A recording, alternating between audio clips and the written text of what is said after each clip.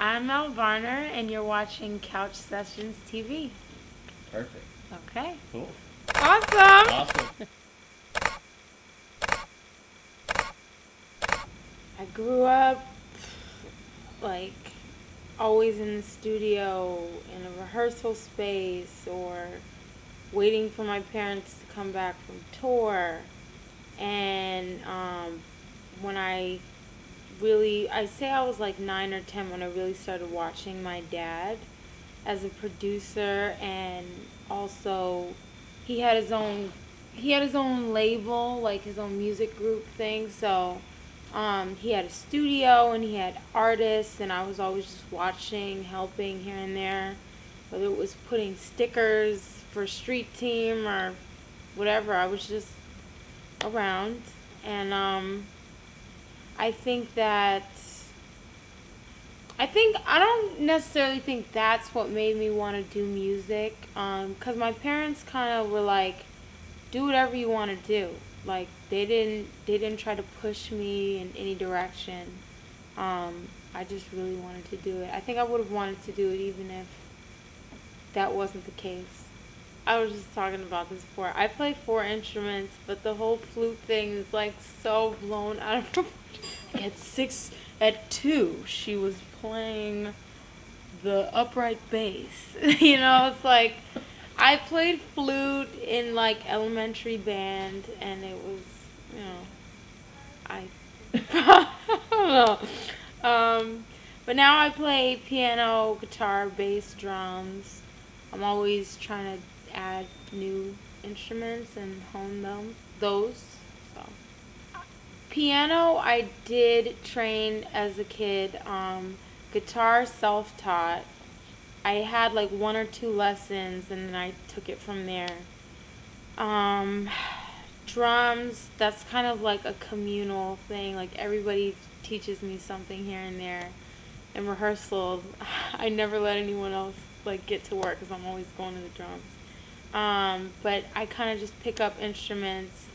Knowing theory a little bit, I'm able to just kind of adapt to whatever instrument. So I actually failed theory. I did, and like anytime I'm teaching a musician, when I say theory, I mean I know there's like perfect pitch and relative pitch. I know the notes in relation somehow, but I can't explain it.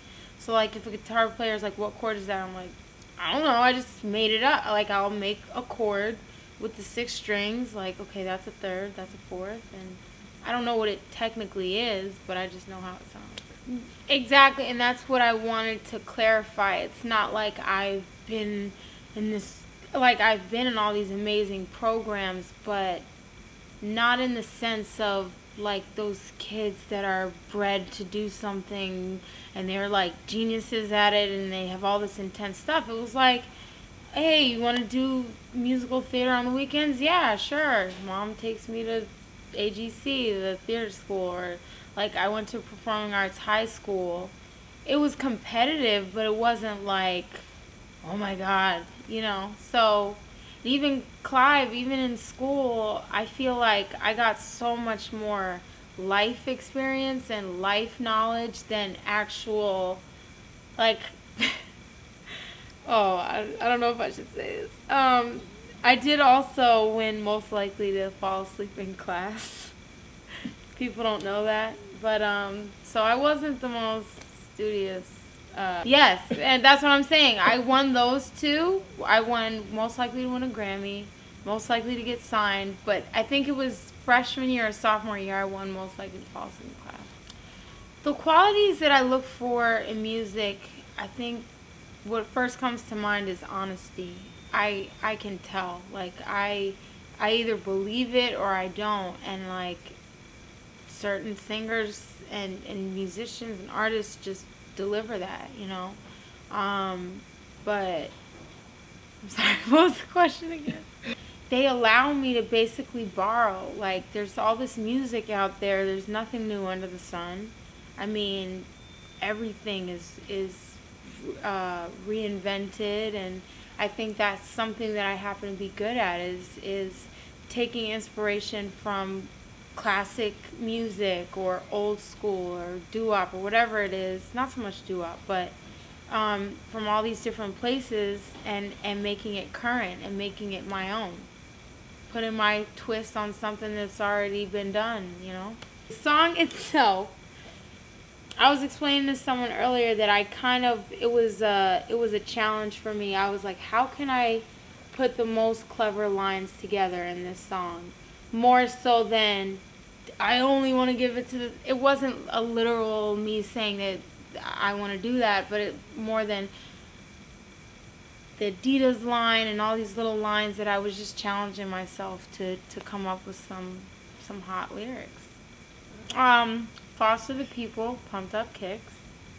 I would say Frank Ocean, but I'm kind of I love Frank Ocean, but I like B major. I don't know how to pronounce it. He has a song called Just a Feeling. I like that song. And I don't know. Will you edit this down so it doesn't take 5 hours for me to say it? This song from CeeLo's album called Not Old Fashioned. It's called No One's Gonna Love You. Cool. Yeah. Cool. Yeah. That's a song. Cool. Yeah. Awesome. Well, Thank you. It's been a pleasure talking with you. You too.